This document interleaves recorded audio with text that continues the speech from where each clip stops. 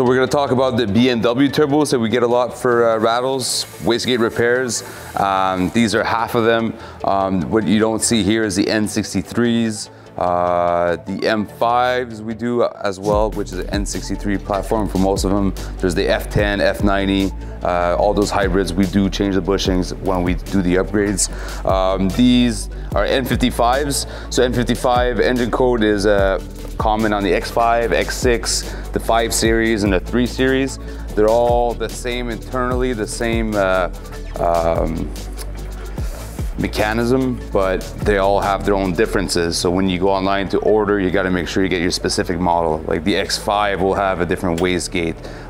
The 335 will have a different arm here. So it's all the same wheels, but externally, the engineers like to change a few things here and there. We're gonna jump down to the 4-cylinder N20. So the X1, X3s, this is the N20 engine code.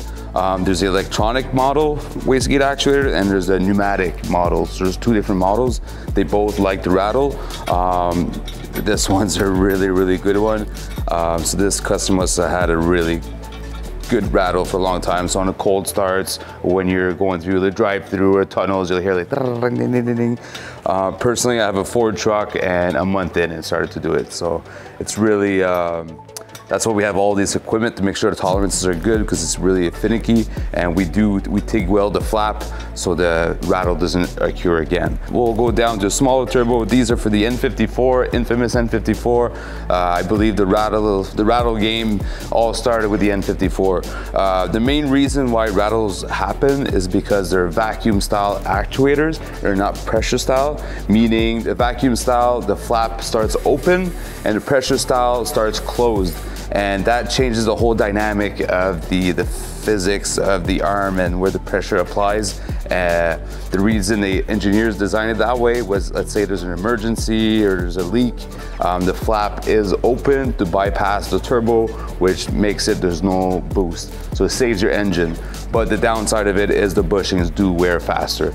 But it's okay, we have everything it takes. You can set us a complete turbo, just the housing or whatnot, and we have also turbos in stock. We do a core exchange. You buy our turbo, that way your mechanic has a turbo in hand. When he does the swap with your old one, you send it back and we give you a credit for your old turbo. Check out our website under the BMW section for these turbos, and you'll have most of them listed there. If you don't see it, give us a call, give us an email, and I'm sure we can help you out.